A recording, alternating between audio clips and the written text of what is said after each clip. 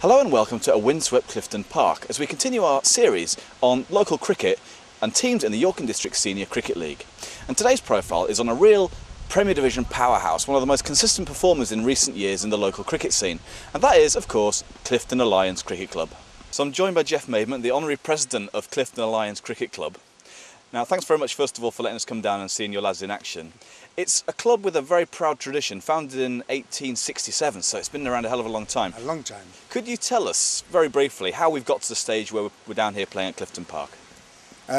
In my day, well, as I say, I worked at the hospital for 42 years, and the boss once called me into his office. He says, Mr. Maidment, do you still play cricket for the Alliance on York Nasm? I says, yes. He says, have you ever thought of moving? I says, well, not really, no, we've no money or anything like that. He says, well, how would you like to come up and play on our ground? He says, because I'm under a lot of pressure to sell the ground to York Cricket Club, who just moved up from Clarence Street. He says, they want the land. And I says, well, I said, can I ask my colleagues and committee members down at the cricket club? And I went back to the Alliance and there's my ear and mentioned it, and they says, oh, it'd be lovely. And I came back and I says to the boss, yes, we would love to. He says, right. He says, I'll give you £100 a season, free teas, etc. And I said, that's wonderful, and we did. We had 6 strips, which was very good for having 2 teams, and every year I started to build another one. Well, it took 2 years to build a proper strip, and before you knew where I had 13. And that is there today. We can't go any further, and we run 2 or 3 junior sides, we run 3 senior sides, and we enter every cup competition there is, and we have gone from success to success. We are, at the present moment today, we are second in the Premier Division of York District. Fantastic. Now, no one can be failed to be impressed by your beautiful pavilion. It does look very impressive. I understand you received a bit of lottery funding to help you out. Yes. I can't remember the year. I think it was 96 maybe. And we had a wooden building. There's some photographs in the pavilion today. And I used to paint that every winter. I used to whitewash the front and everything. And the day we got the grant and all the plans was passed to what we were going to have. And I came down that day and I stood and cried. The bulldozed it all down. And I'd looked after it for donkey's years, but look what we've got today. Fantastic. Now, I'm very proud of it. Clifton Alliance is one of those great stalwarts of the Premier Division. I think you joined the league in the mid-70s. Yes, we did. How do you keep your consistency? You're always near the top of the league, and you always perform. How do you manage it? Because we always we have an overseas player, which, you know, nearly every club has them now in the Premier Division. I don't know if I agree with it entirely, but yes, we have. And we always get good players who want to join us because of who we are and our facilities. Always. So, you know, that's where we are today, second in the league. You mentioned overseas players, and obviously you're second in the league, and as you look up, you'll see Easingwold at the top, and they don't have any overseas players. No, they don't. So, do you think it's really that beneficial to have them? I personally have said, I don't know if I agree with it. Well, I'll tell you the truth, I don't agree with it. And the reason I don't agree with it, we have to raise money, and it's not easy raising money. And we run junior sides, and I think, well, why do we pay someone from overseas to come and play cricket for us when we run junior sides? Stupid. So that's the reason, and plus, as I say, people who would like to go and join a better club because they are a better player, we welcome them and they come, and that's why we've got them today. I mean, players who I've known for years who've played for the clubs, and they've approached me and they've said, would I be welcome if I'd like to join your club? I say, yes, of course you would. You know, I wouldn't guarantee you the first team place. Oh no, I wouldn't say that.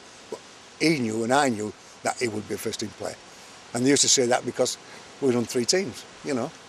But yes, that's how we recruit, really recruit, is what we've got, our facilities and our records. So Bill Rodham, you're the secretary of Clifton Alliance. Yeah. What's your assessment of the season so far for the team? We've had a good season so far. First team had a bit of a poor start, but come very strong over the last 8 games, so standing second in the league. I think the second team are also second. third team on top of their league. So yeah, it's going pretty well so far. I've spoken to quite a few teams obviously doing this series, and Clifton Alliance seems to have, I wouldn't say you were unpopular, but you have a reputation of being very competitive. Do you think that's fair?